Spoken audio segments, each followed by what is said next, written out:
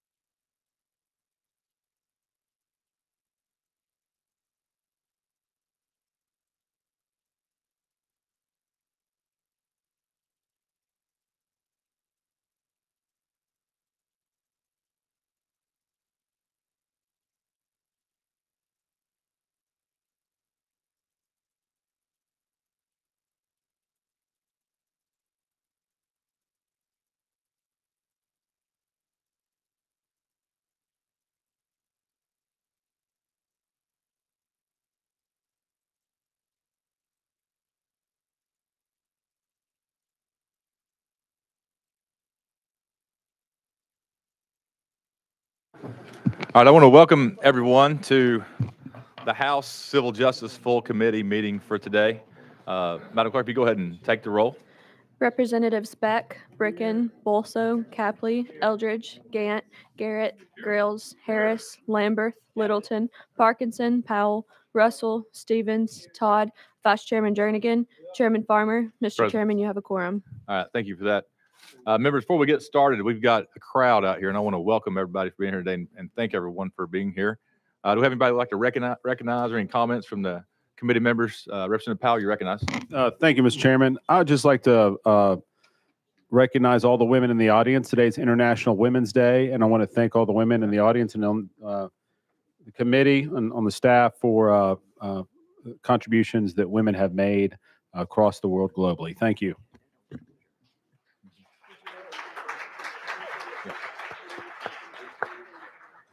Very good. Members, anyone else before any other questions, comments, recognitions? I do. I have a friend out there, I have Barry Fain here today, standing over there, patiently awaiting today's committee. Appreciate you being here. I don't know if Kevin's here or not. Kevin's Poe's here as well, but Barry, certainly appreciate you being here and do what you do.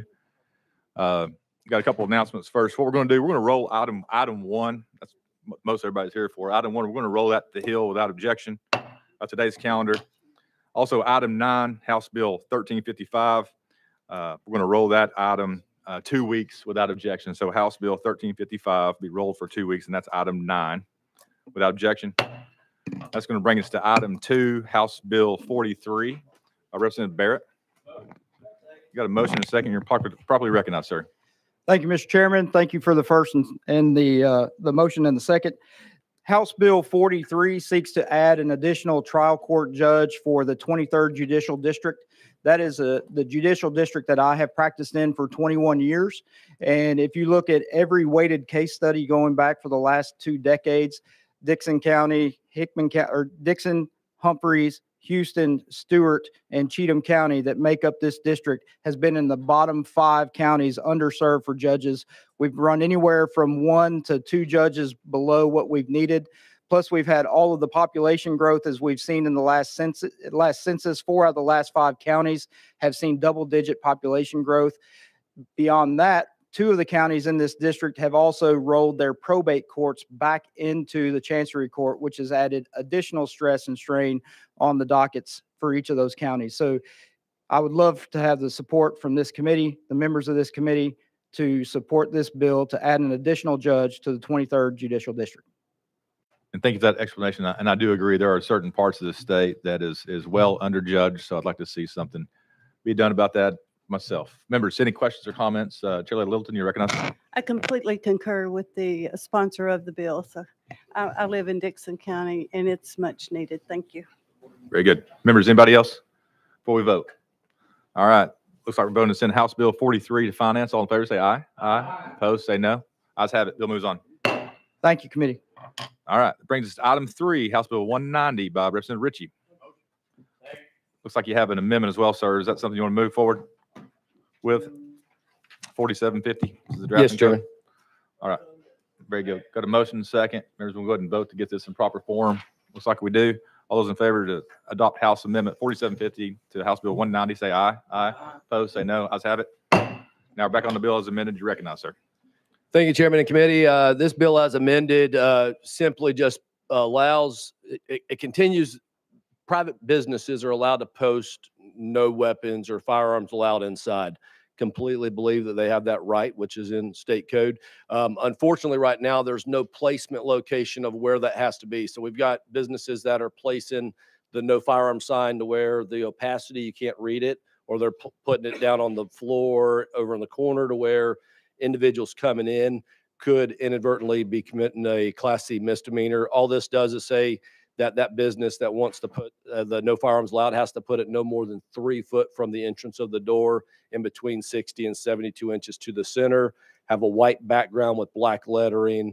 And whenever I was in the subcommittee, they asked me to do the arts and crafts. And since we're not allowed to have any props, I provided that to Leader Lambert at the beginning to be able to share with everybody. But I stand by for any questions. Thank you, Chairman. Very good. And thank you for that. Leader Lambert, you're recognized. Mr. Chairman, and I'll make light of, I don't want to make light of a serious bill, but Representative Ritchie, we did have a little fun with him last week and told him that if he's going to bring a bill that deals with signage, that he should personally create said signage. I will say he followed through with that. And for those, we have a large crowd of folks here today, understand that that is just one colleague to another. We had a little fun with the new member. So, but he did create that sign on his own and followed through with the actual sign and made it himself. So he did as the committee instructed. And for those that are watching today or here, we do that with a lot of young members to just have a little fun with them. They were elected by their constituents, but they're new to this body. So he followed through with it, Mr. Chairman. Very good. And thank you, Leader Lambert. And we certainly appreciate you and all your hard work. I think this is very good policy to have a standardized size and color, and to demonstrate for business for folks to know whether or not they can carry firearms in there or not. So I think this is a good bill. Members, we ready to vote? Looks like we are. Looks like ready to vote to send House Bill 190 as amended to Finance. All those in favor say aye. Aye. Opposed, say no. Ayes have it. Thank you, Chairman and Bill Committee. moves on. Brings us to item 4, House Bill 985 by Representative Beck. And I do not know if he, yes, sir. I'm like, I was looking for you. Here I am, I'm Mr. blind. Chairman. Motion? All right, you got a motion and a second. You're probably recognized, sir. Thank you, Mr. Chairman.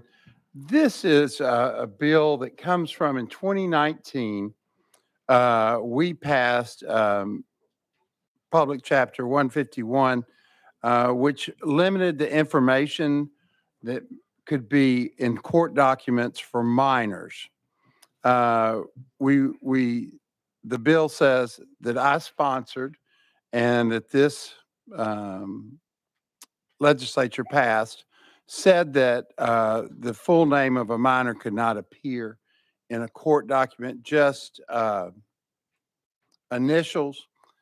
some, unless it was ordered by the court, in some judges' opinion, that meant on a parenting plan. For those of y'all who don't do divorce work, a parenting plan is incorporated into the final decree of a divorce by the court, and it talks about day-to-day schedules, holiday schedules, school vacation schedules, and parents' major decision authority. And the form has child's name and date of birth in the form. So some judges have said that they didn't want the child's name in the parenting plan. The office of the courts felt it was necessary to have the child's name in the parenting plan. And so I'm bringing this bill on behalf of the office of the courts. And all this bill does is clarifies that a child's name and birth date can appear on a parenting plan. Very good, and thank you for that explanation. And it sounds like the AOC, the Administrative Office of the Courts, brought this bill to you to carry, and sounds like it's just cleaning some things up there. They did your I almost said your honor. Don't come on now. Thank you, Mr. Chairman. Give me a panic attack there. Yeah.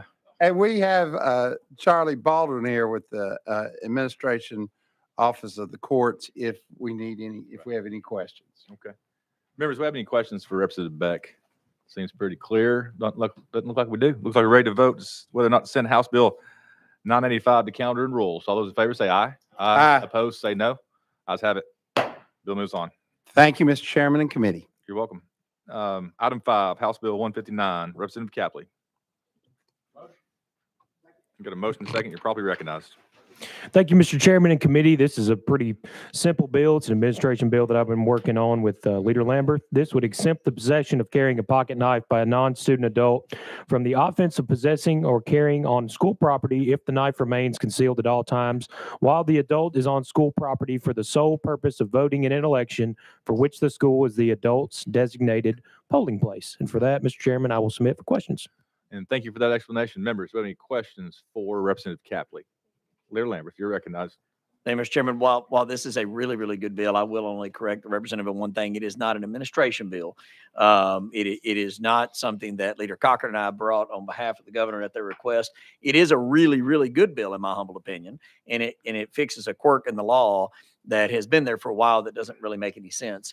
But I did just want to throw that out there. And Representative Capley is also one of our newer members. So I think he just meant that he hopes the administration through the governor's office might eventually sign this bill someday. And then it becomes an administration bill. Thank you, Chairman. Very good. Representative Capley, you're recognized, sir. That is correct, Mr. Chairman. Thank you. I apologize for misspeaking as I am new. So thank you. It's all good. All right, members, anyone else? Comments, questions for Representative Capley before we vote? All right, seeing none, looks like we're ready to vote to send House Bill 159 to criminal full committee. Looks like it's going to be double referred, criminal full. All in favor, say aye. Aye. Opposed, say no. Ayes have it. Bill moves on. Brings item 6, House Bill 187 by Representative Bolzo. You're probably recognized, sir. Thank you, Mr. Chairman. Members of the committee, this is a bill to fill a gap in the law regarding uninsured motorist coverage. And specifically, it seeks to amend Section 20-1-119 of our Tennessee Code. And perhaps the best way to explain the purpose of the bill is with an illustration, because it involves a coverage that becomes available in the event of an automobile collision. So if, in fact, someone is hurt by someone running a red light, for example, and receive serious injuries, the person may bring a lawsuit under our system of justice.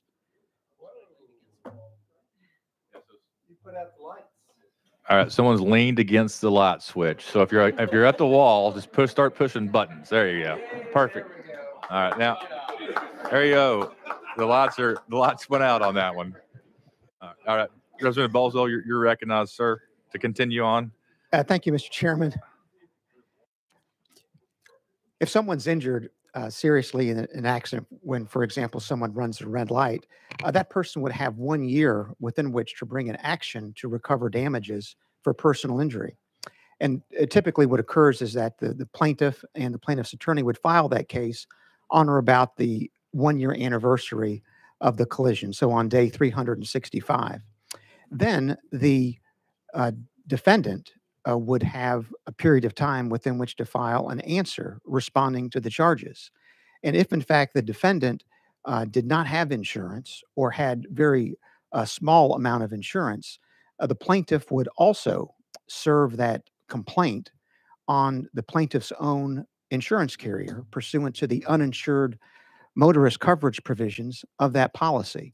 And under current law, when the defendant files an answer, the defendant might name as a responsible party someone who was not already involved in the lawsuit. When that happens, the plaintiff has 90 days within which to bring that newly identified responsible party into the lawsuit. That's the current effect of 20-1-119.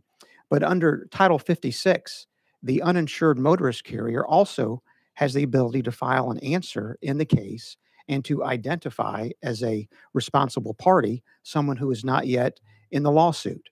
Well, if the uninsured motorist carrier does that outside of the 1 year statute of limitations currently, the plaintiff does not have that 90 days within which to bring this newly identified responsible party into the case.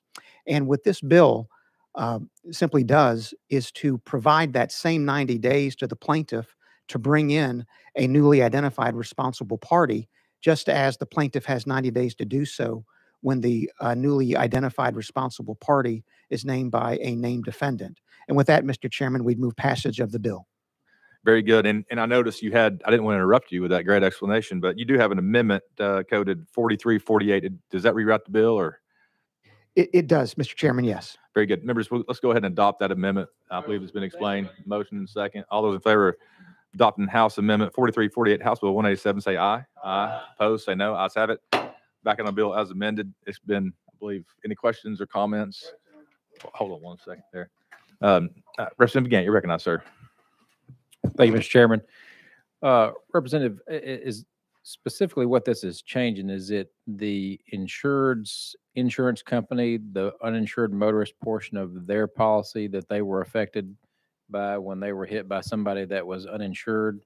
Is that, you gave a great explanation. I'm just a little bit slow in trying to understand sometimes. So can you go back to that part where you're talking about, like if I'm hit by an uninsured motorist, is this affecting my very own insurance company under the uninsured motorist portion? You're recognized.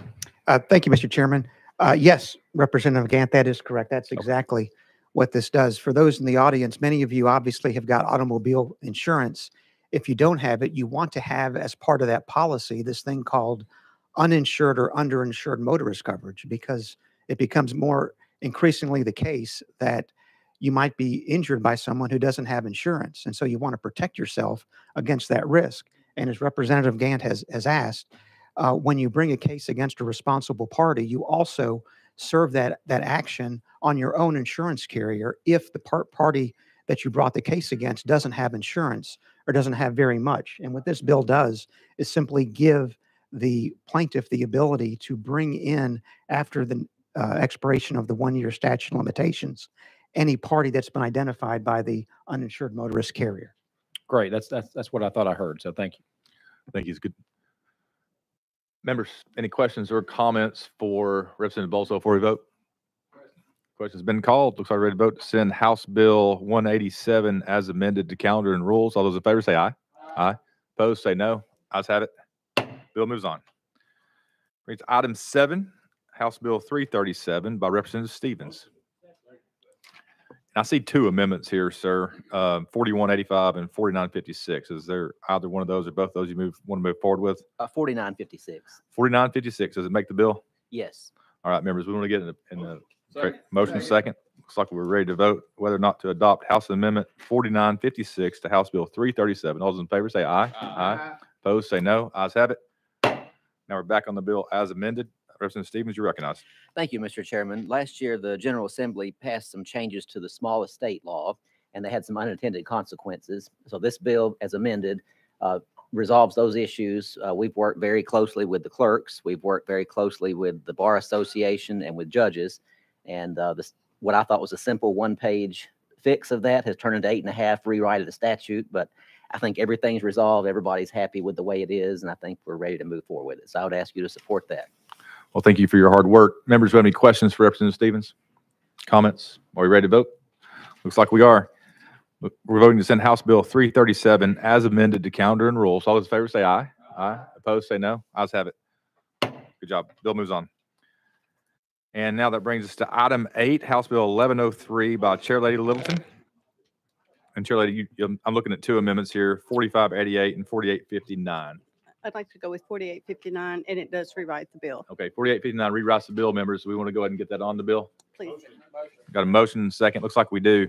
All those in favor to adopt House Bill 4859 Amendment 4859 to House Bill 1103, say aye. Aye. Opposed, say no. Ayes have it. Now we're back on the bill as amended. Chair Lady Littleton, you're recognized. Thank you, Mr. Chairman. I think all of you have heard me talk about the Second Look Commission, which is the dependent and neglect cases that has done a lot of great work reviewing important cases so that we can really see what is and isn't working and what we need to do in order to improve. And these are the DCS cases of the dependent and neglect children. So this would create a juvenile justice version of this commission. And this just says who will, and it's for the delinquents of the juvenile delinquents. And so this just puts in place who would be on the board and how it would conduct and when it would take place. And thank you for that, and appreciate all your hard work, Chair Lady, on this cause. Members who have any questions for Chair Lady? Comments? Seeing none, looks like we're ready to vote whether or not to send House Bill 1103 to GovOps. All those in favor say aye. Aye. Opposed, say no. Ayes have it. Bill Thank moves you, on. Mr. Chairman and committee. Thank you. All right, that brings us back to the hill of the calendar, up to item 1, House Bill 1005 by Representative Grills and Todd. Excuse me, Chairman Todd. I do apologize. You got a motion and a second. Looks like I'm looking at a couple of amendments here, 4255 and 4717. Chairman, 4717 is the correct amendment. Does that make the bill? It makes the bill. It makes the bill. Members, that makes the bill. We want to get that on there in a proper posture. Got a motion, got a second. Looks like we do. All those in favor of adopting House Amendment 4717 to House Bill 1005, say aye. Aye. Aye. Opposed, say no. Ayes have it. And before we get started, I meant to mention this earlier. Let's just be aware of the doorways. I want to let everybody stay in here because typically what we would do is if we have a lot of standing room and stuff, I'd ask people to step out unless their seats. I know how this is an important piece of legislation, so I want people to be able to be here to see what's going on. So, but if everybody just keeps the doorways clear for the fire marshal and this, that, and the other, so we don't get in any trouble, and just watch the light switch, and that way lights stay on. And Chairman Todd, you recognize. I apologize for the interruption. Oh, not at all, sir. Thank you. To comply with the civil right indicated within the Second Amendment of the U.S. Constitution, this bill removes the infringement of that civil right within our code by flipping the language currently found in our statutes. It removes the offense in 1307A1, this is 3917, 1307A1, but does not remove any current crimes or create any new crimes related to carrying a firearm except for 18 to 20-year-olds when considering the current exceptions and defenses. As we've been recently instructed numerous times by several courts, our restrictions on the civil rights of 18 to 20-year-olds to keep and bear arms is unconstitutional. This bill corrects that throughout. Since the Constitution and numerous recent court decisions have reiterated our civil right to keep and bear arms and not simply pistols, this bill changes the word handgun to firearm throughout the code where it applies. The last thing this bill does is to state the obvious, this portion was deleted in this last amendment. So those are the things this does. Basically 3 different things by changing our language, not creating any new crimes or relieving any crimes that we currently have on the books, but relieving that infringement on the Second Amendment, allowing 18 to 20-year-olds to carry constitutionally and with permits as we have been ordered by court, and changing handgun to firearm throughout the code. And I'll be glad to take questions. Very good, members. And I'd be happy if members want to field questions now. to Chairman Todd. I do have a lengthy list of folks that want to come and testify on this bill. So it's up to the committee. What y'all want to do? You want to take questions for Chairman Todd now, or you want to go to session? All right. Looks like the committee will is to go out of session and hear from our speakers today. So without objection, we're out of session, and we're going to hear from Miss Kathy Barnett. Kathy, are you there? Thank you. Ms. Barnett, if you would go ahead, and I know I've already said your name once. Introduce yourself. Today. I'm sorry, what? I'm denying to testify today. So you're going to waive? Okay. Yeah. Thank you. And then next is Zach Mahey. I'm sorry, if I mispronounced your name, I do apologize. You'll be able to correct it there if you just sit down and announce your name and be sure that red light's on. You'll have 3 minutes, sir. Try that. Hit that red. Be sure that red light's on right in front of you. Microphone. On the microphone. Yeah. Oh, it's on. Okay. Do it again. Now it's on. It is on. Okay. Yes. Thank you. All right. Okay. You have 3 minutes. Thank you. Hello, distinguished members of the House Civil Justice Committee. Thank you for hearing me speak again, this time on House Bill 1005. My name is Zach Maya, and I'm a student at Vanderbilt University. I'm a volunteer with Everytown for Gun Safety and Students Demand Action.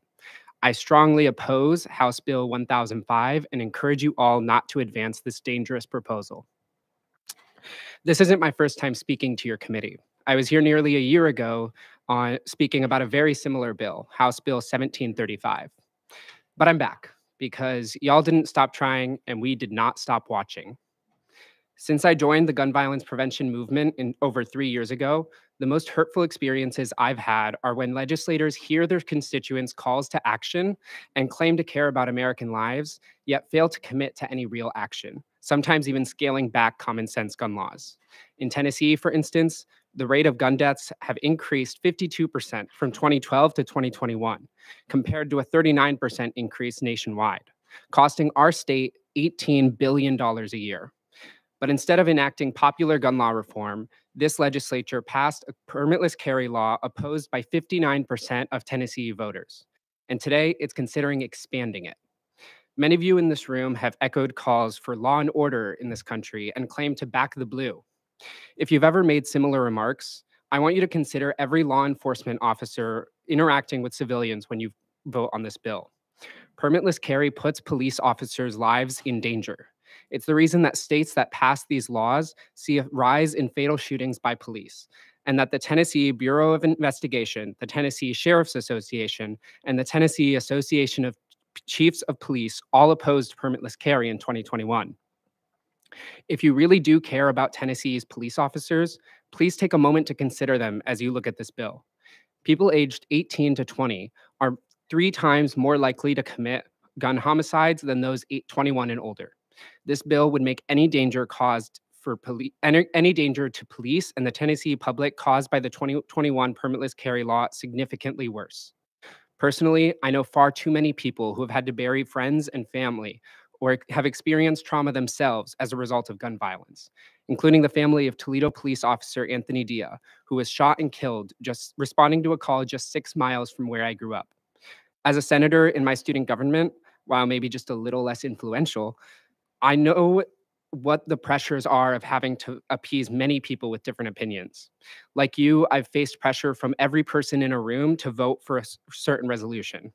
And I've even been the only senator to vote no on something that I didn't believe would help the students I was elected to serve. In that same way, I'm asking each of you to consider the implications this bill will have and make the choice that reflects what Tennessee actually wants and needs in this moment, regardless of how you may have been lobbied to vote. I know, and I'm sure you all know, this will only put Tennesseans in danger. So on behalf of every American and other person at risk of being harmed by this bill, I'm begging you to please vote no. Very good. And thank you for that. Members, have any questions for our guest? Thank you, sir. Appreciate it. Oh, Representative Parkinson. I should have known so. Thank you. Thank you. Thank you. I'm joking. I was joking. Appreciate your question. First, thank you for being here. What was that percentage of increase that you mentioned earlier?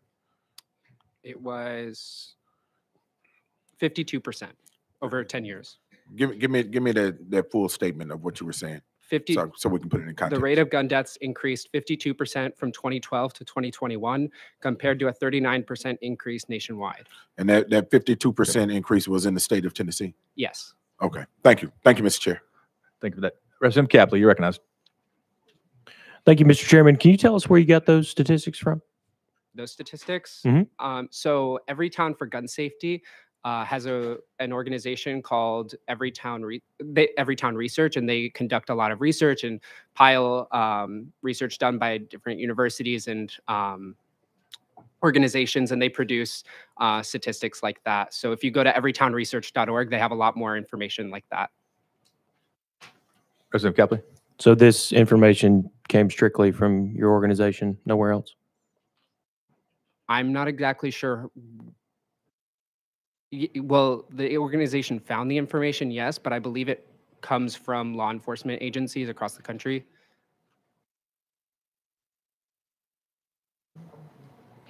All right, Representative Capley, any follow-up? Do you believe, I mean, I'm just asking, so you say you believe that's where it came from, or do you know? You're recognized. Go ahead. I believe it came from governments and the CDC and other organizations. I'm not, yeah. Members, anyone else? Chairlady Littleton, you're recognized. Thank you, Mr. Chairman. Do you have the ages of the shooters of that 52%? I don't have the exact ages. I just know that people aged 18 to 20 are much more at risk to commit gun violence that compared to those 21 and older. That's caused by a lot of different factors. But it's just been proven across the nation that people aged 18 to 20 are much more likely to commit gun violence. Chairlady, you're recognized. I was talking about juveniles. Do you have a number on them? How many of them were juveniles? I don't. Can you get that? Sure, yeah. Okay, thank you. Thank you, Mr. Chairman. It'd be great. If you get that information, you can just email it to my office or Chairlady Littleton there. Okay. And we'll disperse that. Chairman Russell, you're recognized. Thank you, Mr. Chairman. And did you say the research goes up to 2021? Yes. Do you have anything from 2021 to now? I don't. I think they're still compiling that data just because it's so soon after 2021. Chairman, you're recognized. I was just curious because that's when our permitless carry went into effect. So thank you. Yeah. Very good. Members, anyone else? Chairman Grills? Yeah. Thank you, Mr. Chairman. Just real quick, if you don't mind. You said it went from 32 to what was the percentage? 30 up from? That gun deaths increased? Yes. 52% in Tennessee, and that was 39% What was that? nationwide. What was that actual number? The percentage, you're giving the percentage, but what was the actual number? The number of gun deaths? Number of gun deaths. I'm not sure. We can find that and get it back to And you. how many of those were suicide? I believe across the nation, suicide typically is around 60-something% of gun deaths. So was there an uptick in suicide between 12 and 22, whenever that? I'm not sure. Okay. Thank you. Those are all good questions, and would certainly be relevant, the numbers of folks versus percentages, and then having us being able to know, unfortunately, what percentage of that and numbers were related, suicide related, and some specifics there. But members, any other questions or comments for our speaker? All Can right. I add another just final thing? Sure, go ahead. Yeah. Suicide does contribute a big percentage of those gun deaths, but I know that gun homicides have increased in that same time period. I don't have the exact numbers in front of me, but I do know that they have increased significantly. And thank you for that. That's all we have for you. And just once again, appreciate your time. All right, brings us up next. I'm going to call up Commissioner Long and Director Roush. Commissioner Long with the Department of Safety and Director Roush with the Tennessee Bureau of Investigation. And y'all are more than welcome to bring up, if you've got folks with you that may be able to help answer some questions after you're finished with your testimony there. Be happy to hear from them as well.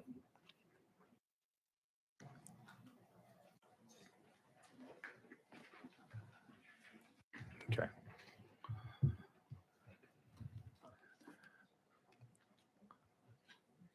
And either commissioner can start. And each of you, I'll give you both 3 minutes apiece. And then we can, if Mr. Easley wants, I guess maybe here for the governor's office, I'll allow you also 3 minutes. I think that's fair. So Commissioner Rouse, Director Rouse, if you want to start off. Thank you, Chairman. And thanks to the committee. So I want to express the concern that we have at the Bureau in terms of this legislation. We do oppose the legislation in some very specific parts in terms of changing the terminology from handgun to firearm. And the reasoning behind that. So our concerns are evidence from other states that have done this.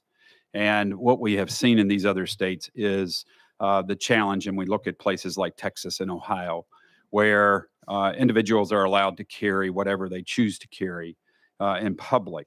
And when they do that, what happens is public alarm goes up, not surprisingly. So if someone's carrying a long gun in public, either down their street or into a business that allows these types of things, public alarm goes up, which, so there's two challenges there. One is on those who are legally carrying, and then the other is on law enforcement. The one on those legally carrying, of course, puts them in a position of trying to make a decision on the safety of themselves and others. And so what we have seen in these other states is where that conflict happens. And so that is a challenge, where you have a citizen who thinks that they have someone who might be trying to harm someone, carrying a long gun into an establishment or in front of residences for intimidation purposes. And they approach and they confront, and then that becomes a challenge, which could result in gunfire happening, even potential homicides. Same thing with law enforcement. It causes alarm to be put forward. People call law enforcement to come and check these situations out. When law enforcement approaches, then they are trying to determine, the purpose of the person's carry and why, if they are carrying legally or illegally, and what's their intent. Again, moves into some challenging situations where ultimately something bad could happen, and has happened. And so those challenges are a concern to the Bureau, because we ultimately get called in to investigate many of these types of situations where firearms are used. And so it would certainly cause an increase in workload for the Bureau. Second concern, and this is, and it's not a secret, I have done a public service announcement on the challenge that Tennessee has with firearm security. We do lead the nation in firearm thefts. And so that is a major concern. If we increase the number and the types of firearms that are being carried and potentially left unsecured, then we're also opening up that opportunity for those guns to fall into the hands of criminal element, which is where they've been falling. And so that is a major concern that we have as well. And so to look and to point to the constitutional question, I think is important. I have read thoroughly through the New York case on Bruen. And as I've read through that, Justice Thomas was very clear in his response. This was about handguns. It wasn't about long guns. The New York case is about handguns. He made it very clear in his response that they were holding their ruling consistent with the Heller case, which is the District of Columbia versus Heller, another Supreme Court case that has set the standard for states to make regulation on firearms. And that standard is reasonable regulation. And so what we're asking is that reasonable regulation be recognized in the state of Tennessee. One quote I want to give you straight from the case from Justice Thomas. We noted that, like most rights, the right secured by the Second Amendment is not unlimited. From Blackstone through the 19th century cases, commenters and courts routinely explained that the right was not a right to keep and carry any weapon whatsoever in any manner whatsoever for whatever purpose. For example, we found it fairly supported by the historical tradition of prohibiting the carry of dangerous and unusual weapons.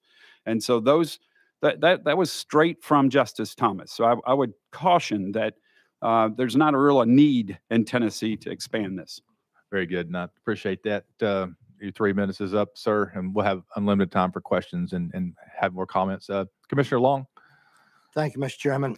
Good afternoon, members of the committee. You've heard a lot of testimony on this, so I'm not going rehash the testimony that you've heard. But I do have about 3 points that I did want to raise and make known to the committee. And Director Rouse is exactly right. One of my main concerns is the safety of the officers in Tennessee.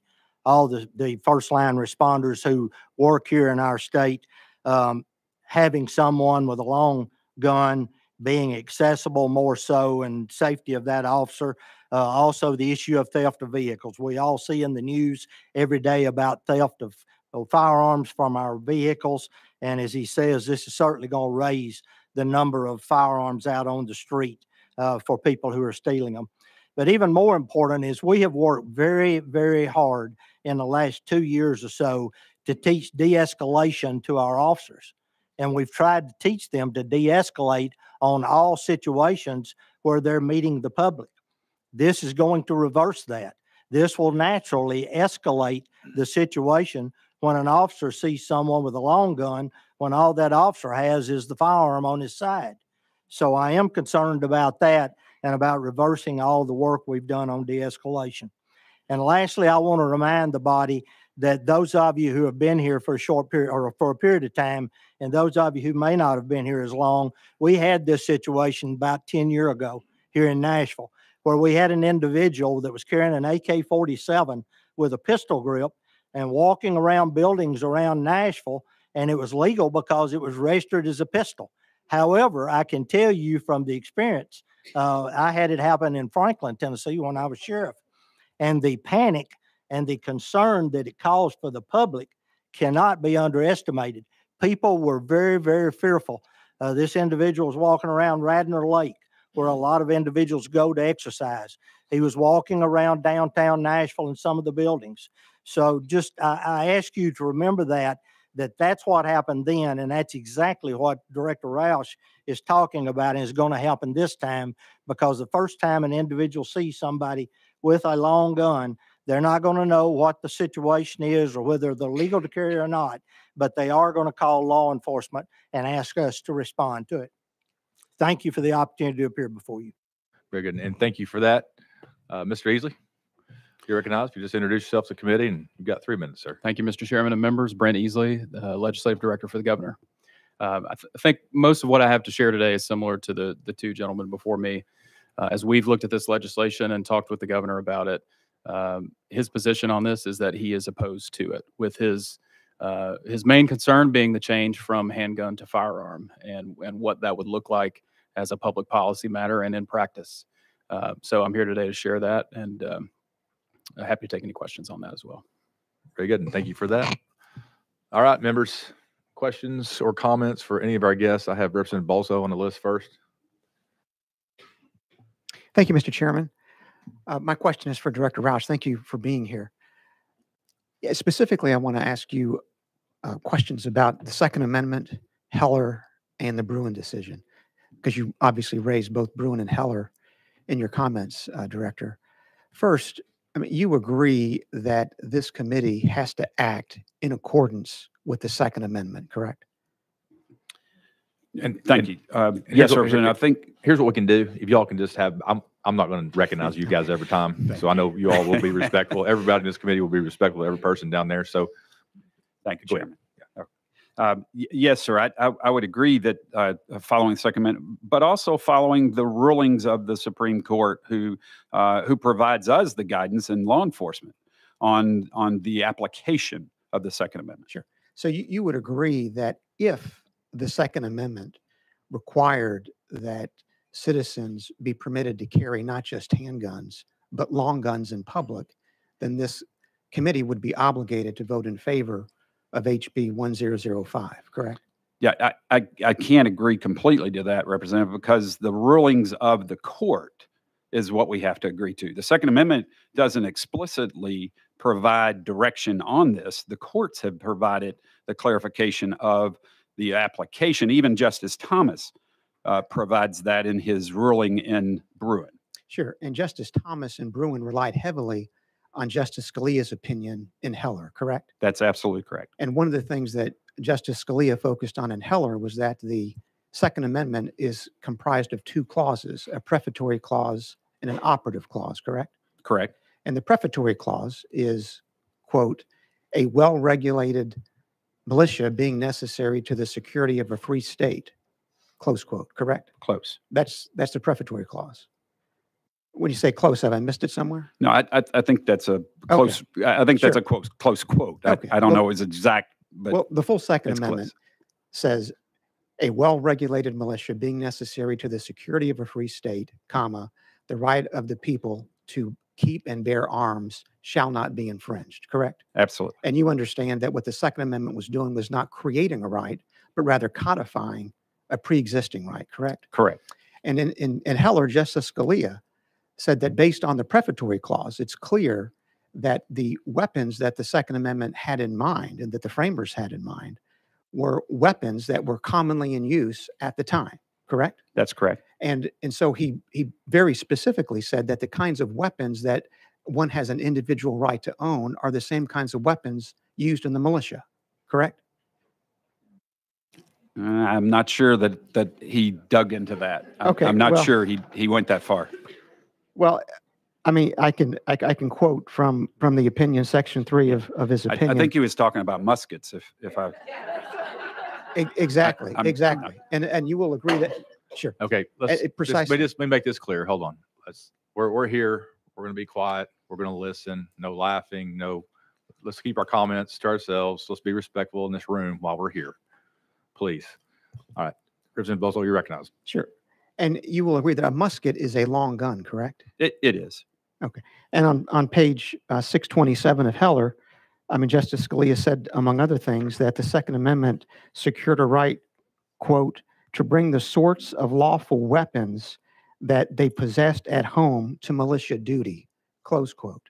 So if in fact the Supreme Court is telling us that the Second Amendment protects the right to keep and bear not just pistols or handguns, but long guns, you would agree that Justice Scalia's opinion is authoritative for this committee, correct?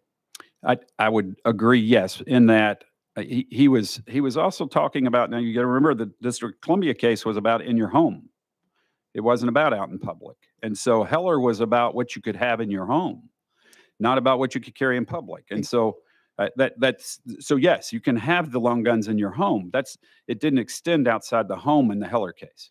No, but Bruin discussed specifically the Sullivan Law in New York, which dealt with carrying a gun outside of your home, correct? Carrying a handgun. And Justice Thomas and Bruin incorporated the analysis that Justice Scalia gave us in Heller. Isn't that true? In addressing handguns. Sure. So we've got the Supreme Court of the United States saying in Heller and by adoption in Bruin that the Second Amendment applies both to handguns and to long guns, that is, guns that were commonly in use at the time of the American Revolution for militia. And so what you are attempting to do, let's be clear, you're attempting to limit the Second Amendment right to carry outside of one's home to handguns, not to long guns, correct? What I am saying is that the court ruled that states have the authority to reasonably regulate firearms. And so in the Bruin case, it was about handguns. And even Justice Thomas recognizes that. There's quite a bit of discussion in the Bruin case about the fear that is caused by dangerous other types of weapons. And so that has to be considered when considering regulation. And so the court still recognizes that states have the authority to reasonably regulate firearms and the manner that they are carried and where they are carried and how they're carried and when they can be carried. That is recognized continuously by the Supreme Court. But do you agree, Detective Roush, that the Second Amendment protects one's right to carry semi-automatic pistols in public? It does say that people can carry a handgun. I asked a more specific question. I mean, do you agree that under the Second Amendment, citizens have a right to carry a semi-automatic pistol in public? Absolutely. And your position is somehow we're supposed to read the Second Amendment to provide that a citizen can carry a semi-automatic handgun into public, but not a semi-automatic rifle. Is that correct? What I'm saying is there's a difference, yes. And you will agree there's nothing in the language of the Second Amendment to support the distinction that you're making. It's Isn't that not, true? there's not anything specific in the Second Amendment that says yes or no to this, right? The rulings of the court is what gives us guidance on what can and cannot fall under the Second Amendment. And so I would say that based on the rulings of the court, you still have the authority under as a state, we still have the authority to limit what is carried. And that's that's the point that was made in Bruin and the point that's made in Heller. Well, how do you deal, Director Roush, with the language from Justice Scalia and Heller that states specifically that the Second Amendment protects the rights of citizens to bear and carry the types of weapons that one commonly used in the militia at the time that the Second Amendment was adopted? So again, we're talking about muskets. And so if we're talking about allowing people to carry muskets on the street, I guess if you want to do that, I would be open to that. But keep in mind that a musket is much different than an auto or semi-auto fired rifle, and that the ability, so that the types of firearms have changed dramatically. I think you can agree over the years, and the law as interpreted, the amendment as interpreted by the Supreme Court takes that into consideration as well and gives guidance on that. They've given that guidance in Bruin. Thank you, Director. Thank you, Mr. Chairman. And thank you, sir. Next on the list, I have Representative Beck. Sir, you're recognized. Thank you, Mr. Chairman. Director Roush informed us about the leading the nation in firearm thefts. Very alarming. Does TBI or safety or anybody have those exact numbers for the last 3 years, say? I do, yes. Thank you, Representative. Okay, thank you, Chairman. Yes, so I can tell you, so the total numbers of firearms stolen from vehicles, I can go from 2018 to 2022. I have the numbers here. That'd be great. So 9,629 in 18, 8,704 in 19, 9,224 in 20, 9,502 in 21, and 9,413 and 22. What was 22? I'm sorry, I was right. 9,413. And so that's very alarming. So I believe that you stated that one of your great concerns was that people would, if we had these long guns out on the streets, they would leave them in their cars or some other place, that they would be stolen like these handguns are being stolen. Was that one of your concerns, Director Roush? It is a concern. I can give you the numbers on from theft from motor vehicle as well. So those are total numbers that I gave you first. Then motor vehicle thefts. 18 is 4,021. 19 is 3,788. 20 is 4,397. 21, 4,859. And 22, 5,301 firearms. And that's from motor vehicles alone? Yes, sir. Because I know here in Davidson County, we've got an epidemic of guns being stolen from vehicles. And from your statistics that you just gave me, there's over approximately a 1,300 gun increase from 2018 to 2022. Is that correct? I think you're right there. Yes, sir. Approximately. Okay. And so if we make these handguns, AR-15s, et cetera, legal to take up and down Broadway and Cumberland Avenue in Knoxville and Beale Street in Memphis, then this could aid in more guns being on the streets. That is a concern. And that concern comes from just the evidence that we know, is that we have seen firearm thefts increase as they have been more available. People choosing to carry, and that's fine. I have no problem with one person that is legally able to carry a handgun. And the problem is when they leave them in their vehicles, they're leaving vehicles unsecure and they're leaving the firearms unsecure. What I see is the potential here is allowing the long guns as well, then they are going to also be left in vehicles, allowing the theft of those long guns to obviously increase. my local police officers have been telling me about how many of these guns that are stolen from cars, the cars aren't even locked. It's just, it just blows my mind how we're just letting these guns into the hands of criminals. We upped the, I believe it was last year, or the year before, we upped the penalty for stealing a gun, and that doesn't seem to have helped bring the numbers down at all. It has not.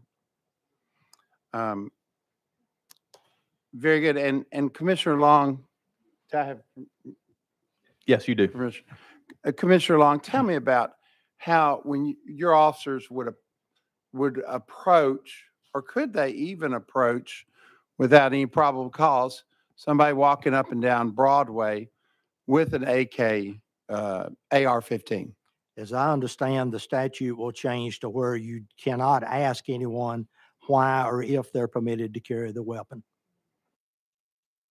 And you in your opening comments, you talked about how uncomfortable people are and about how they call the police and the sheriff when they see this situation. Yes, sir. So this is very, very, very disconcerting for the public. Yes. Very good. Thank you all for being here today, and thank you for your input. And thank you, Representative Beck. Representative Parkinson, you recognize? Thank you, Mr. Chair, and thank you all for being here. Also, I'm a visual person, so I'm trying to see this in my head. In some of the communities, that I represent. So, if and hopefully I'm wrong. So I'm hoping you tell me I'm wrong with this. So if this law passes, then let's say a young juvenile, 18, right, has a juvenile record, but we can't see it, is going into a gas station with an assault rifle, and the gas station clerk calls. Is there anything that can be done?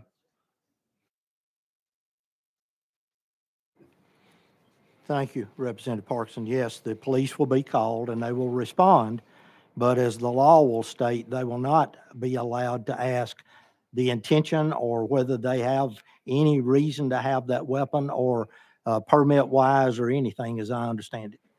So in that case, what would be the purpose of the response? To make a report.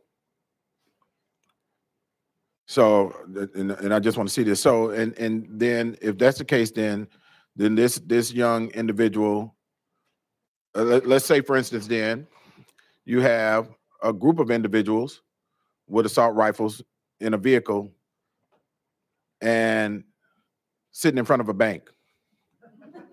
No, I'm serious. Mm-hmm. Sitting in front of a bank. Let's say they got masks on their head but not pulled down, but they're sitting in front of a bank. And they get out of their car. Let's say they get out of their car and actually, let's say they got masks on.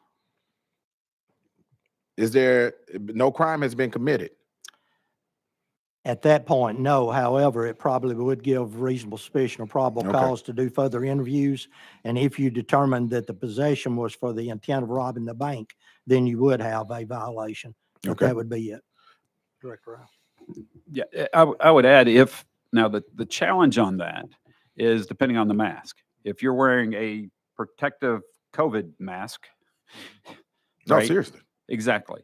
Then there wouldn't be a legal right to inquire why they're there with long guns and wearing their protective mask, and so there would not be a legal reason for us to ask.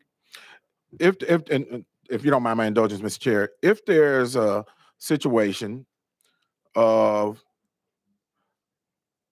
a shootout, how does law enforcement determine who's the good guy, who's the bad guy?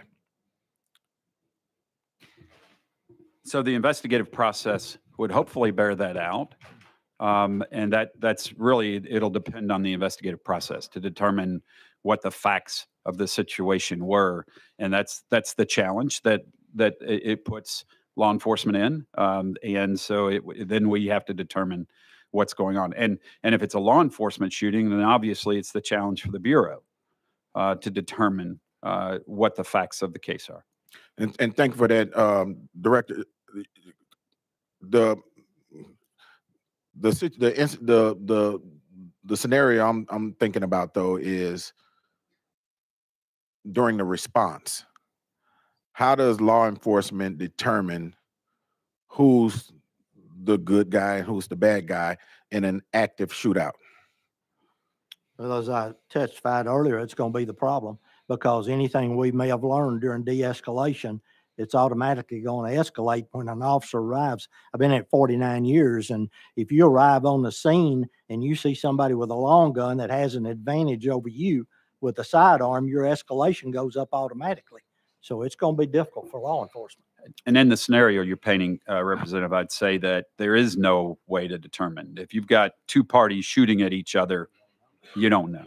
And so that's going to become where law enforcement then has to, make a split-second decision on what the right thing to do at that moment. And it's and that's going to determine, what happens forward from there. So it's it is a complicated mess. And my last question is, with the possibilities of this law passing, how does this affect recruitment?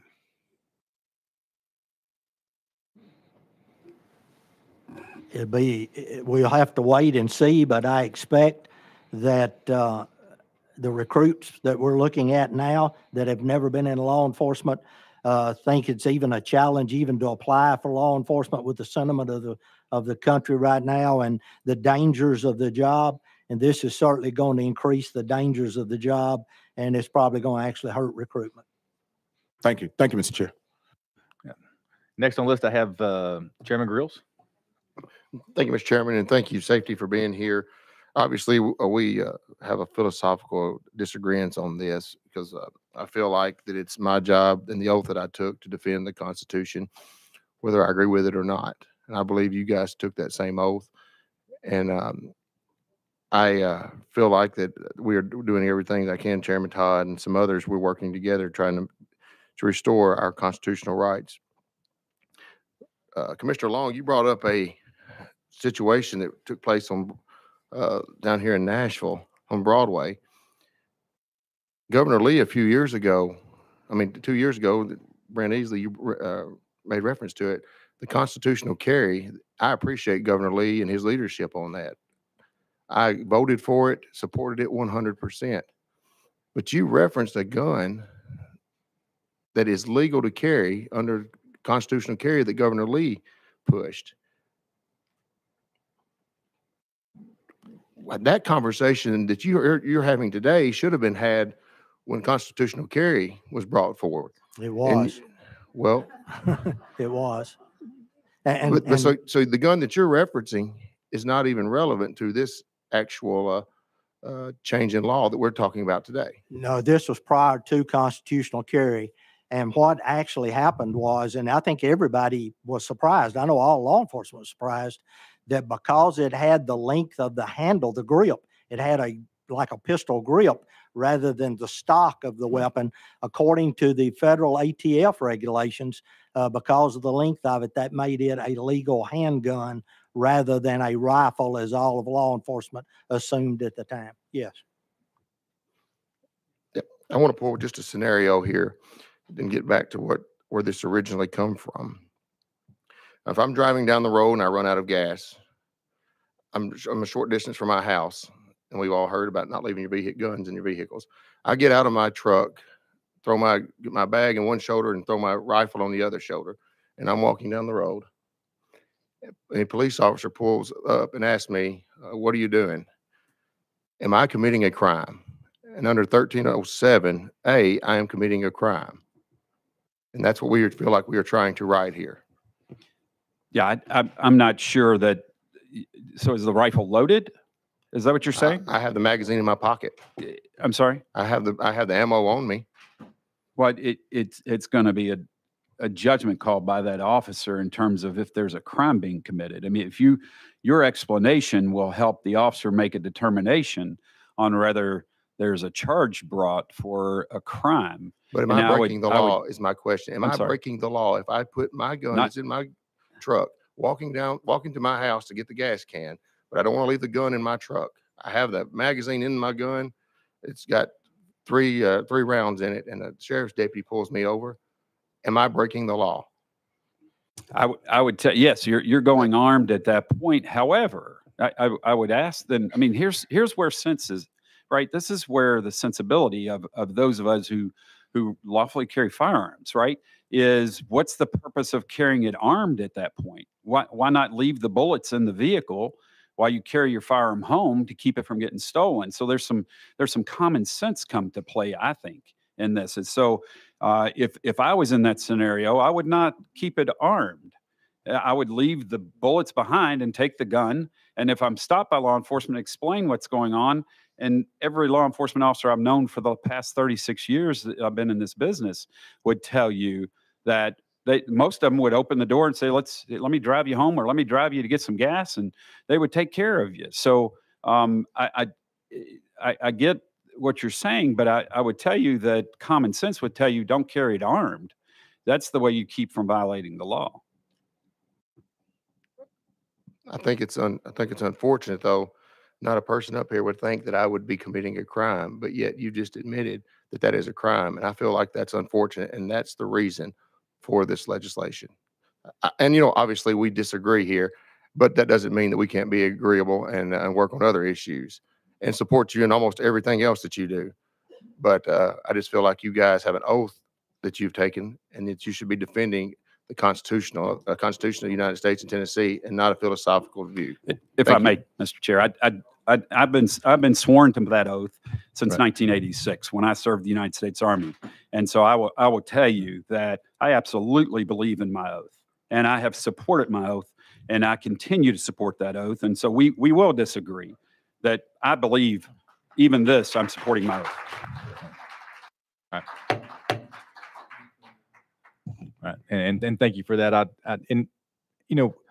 We're all here. I mean, we're on the same team here. We're going to disagree on some policies, right? And I know Chairman Grills didn't mean anything personal to your beliefs and your oath to this country and this state. I know that wasn't the case. So we know that too, and I know that.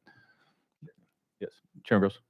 If I may, I'm sorry. Yes, there's not any derogatory thoughts, intentions at all. Anything I have to say about you or anyone up there. We just see things different, and I hope you understand that. You know my heart. All right. Anything else? Okay, very good. Next on the list, I have Representative Powell. You're recognized, sir. Thank you.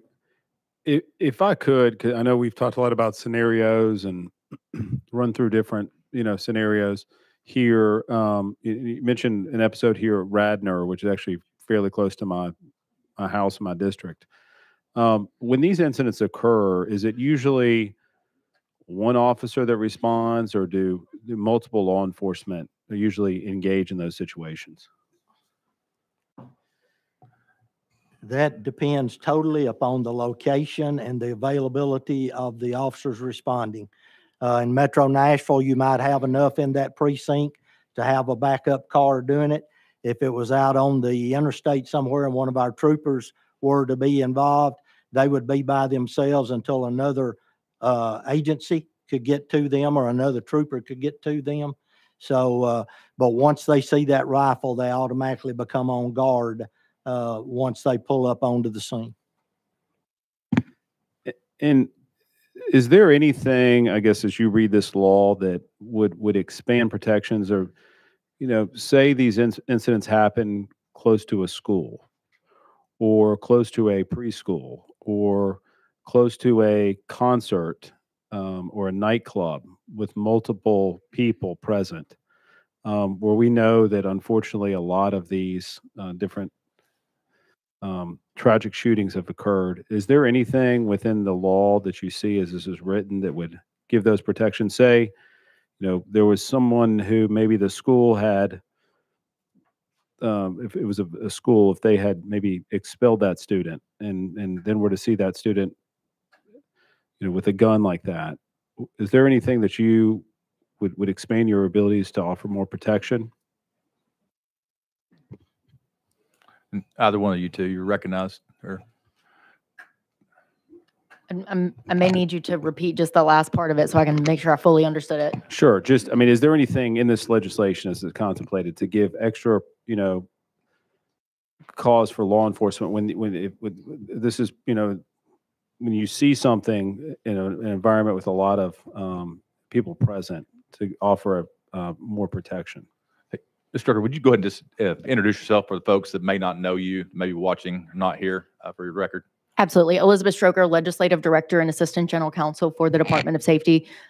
Short answer is no. You would have people carrying outside of those type of buildings or situations, and as long as they do not pose anything for law enforcement to be have reasonable belief to stop them for a crime, there's nothing in there to give them an out if they feel like in their gut there's something they need to look into further. No. You recognize, go ahead. So essentially, if you had a demonstration with a lot of people around a school building, there's no extra protection there. And you couldn't even inquire and ask them if they were not committing a crime. If they had these weapons present, you could not then ask them if they're permitted, non-permitted. Is that correct? Y'all can go ahead and have them back and forth. Just don't talk over one another. Correct. However, there are limitations on carrying on school grounds and school properties. So that's assuming we're not violating those laws that dictate you cannot carry on school grounds or school property. So if you're right outside of what you cannot carry on, you would be correct. Yes. And I have a very serious question. I'm not trying to be funny here. I'm being very serious. Are the type of weapons that you see that you would find in these types of situations, are they beyond what a typical person would possess or have in 1776 when the Constitution was ratified? Yes, Representative. Obviously, they are completely different. We have firearms now that you can fire multiple rounds, and they chamber firearms differently. The rounds themselves are different considerably. So yes, there is a major difference between firearms today and then what we had in the 1700s. Any more questions, Representative Powell? All right, very good. Next on the list, I have Vice Chair Jernigan. You're recognized, sir. Thank you. Thank you. And Director, I want to talk about the Constitution a little bit in the Second Amendment we've been speaking about. And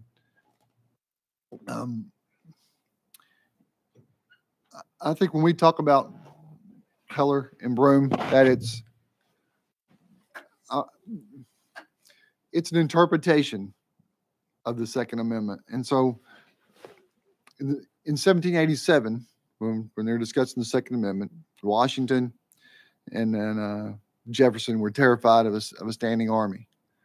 European governments fail because of standing armies in peacetime. And so it was written to defend a free nation. And in 1787, in the ratifying convention in Virginia, Patrick Henry stood up and said, whoa, we can't do a defending nation. We have to do a state, because in Virginia, our militia is the slave patrol. So I can't have them off defending the nation when this is happening. Those are the two reasons for the Second Amendment. So in 1812, here comes the British. They go into New York. They burn the White House. And you know who didn't show up? The militia. And ever since 1812, we've had a standing army. And then after the 13th, 14th, 15th Amendment, slave patrol was off the table. Then you fast forward 150 years, there were no federal cases on the Second Amendment. There was one in Tennessee, Met versus Tennessee in the 1840s. The Supreme Court Justice of Tennessee said, because we're talking about bearing arms. Bearing arms at the time meant military service. The justice says you can hunt elk, deer, buffalo for 40 years and never bear arms. So we fast forward to Heller, and I know a lot of my friends that say Scalia is this originalist context of the Constitution. He was an activist judge and rewrote the Constitution that day absolutely rewrote it to where we are today. And that's fine. Under Article 3, they're allowed to do that. We disagree with different interpretations of it. But now we are under Hillenbrand, and I get that. I understand. But I don't want us for us to say, well, the Second Amendment, which there's no individual right in the Second Amendment, individual rights were never even brought up until Heller. So I don't want to confuse of what the original intent of the Second Amendment was and where we are now. Now we are now in 2006 and past. I get it, and we're expanding on that, and it's constitutional. I mean, I'd agree with it, but it is constitutional. I understand, but I wanted to clear that up. And Chairman, thank you for the time. Very good, and thank you for that. Next on the list, I have Chairman Russell. Thank you, Mr. Chairman. With the difference of reasonable suspicion and probable cause, could either one of y'all just tell us about what the officers would do in reasonable suspicion versus the probable cause? Chairman Russell, as you know, probable cause is necessary in order to effect an arrest. Reasonable suspicion is enough to investigate further. So officer may have reasonable suspicion something's going on, but it's not enough evidence to actually either get a warrant or to charge someone unless you get probable cause developed out of the reasonable suspicion. For instance, some of the cases that have come out lately is maybe a vehicle at midnight at night sitting next to a building. I read one this week about next to a car wash. Individuals out at the car wash. Officer saw him. The individual squatted down to try to hide himself from the officer and then left the area and took off walking or running, walking fastly or running. And the court was trying to decide, could the officer follow that individual enough to stop him to see what was going on? He certainly had a reasonable suspicion that some criminal activity might be going on. And then once he got up and interviewed him, he might be able to develop enough for probable cause. That's the best example I can give. That's perfect. I just want to make sure that everybody knew what the difference was, and thank you. And thank you. And next on the list, I have Leader Lamberth. You're recognized. Thank you, Mr. Chairman. And my good friend from Davidson County is always very eloquent. I just want to read it. I mean, we're all here fighting about the same thing, but a well-regulated militia, comma, being necessary to the security of a free state, comma, the right of the people to keep and bear arms, comma, shall not be infringed. Now, look, they've been fighting about this for a couple hundred years. All of y'all do a wonderful job of doing your jobs and protecting our state. We appreciate that. Everybody in this room is here because of the First Amendment by and large, and thank you for everybody for peacefully assembling. There are many more of you than there are of us. There are countries that have devolved into non-peaceful protest. Our country's done a pretty good job over the years of folks being able to peacefully address their elected officials. I don't think there's any question that there is an individual right to bear arms. And Director, you said it best. I mean, we in the legislative branch sometimes, I think, like to ignore that there's an executive branch and judicial branch, and I get why we do that. We're the voice of the people. We are the most important branch. There's no doubt about that. But the judicial branch is there for interpretation. And at this point in history, there is no question that there is an individual right to bear arms. And my question to really the panel, is there any question in your mind that there is an individual right to bear arms? Whoever wants to take that one. I'm going to go ahead, Chairman. Mr. Stroker, you're recognized if you like. Or... I will preface it with this. Let's think about it this way. I think that based off the policy that we make, it may be better for a courts to make that determination on whether or not we have the right to bear arms and not Department of Safety or the director of the TBI to make that decision. We make the policy, and I think the courts then interprets that and will then appropriately apply the law and the Constitution as they see it, and that's why they are where they are, right? So, and the chairman took the words out of my mouth. We share the same brain a lot of times, having come in together a decade ago with Representative Littleton and others, but there's no question in my mind. Let me just state this without y'all having to go on the record, that all of y'all respect folks' individual right to bear arms as been interpreted by the Supreme Court. And I think as was originally intended in the Bill of Rights in the Second Amendment. I mean, it is an extraordinarily important right that we preserve. in our laws, I know that whatever is passed here, you all will follow and effectuate that to the best of your ability. We get to decide that policy. So we had a lot of back and forth today. It was really good. I just wanted to at least throw that out there. And I wasn't going to say anything to my friend from Davidson County, made a very impassioned speech about how there was no individual right to bear arms. I understand we've been fighting about that for a long time, but there is. And so with that in mind, Mr. Chairman, those are my comments / questions. And it probably wasn't a fair question, so I apologize for asking it, but I probably should have just saved that for when we went back into session. But thank you, Mr. Chairman, for your patience with me. Very good. And I've exhausted the list of first timers. I know Representative Parkinson, I know you had another one, and so does Representative Bozo. So if you just keep it short, we're about to run out of time. We're not going to get to all of our testimony today. So, but if you keep it short, please. Thank you, Mr. Chair. And I apologize, forgot to ask this. Is there any law enforcement agency in our state that supports this legislation?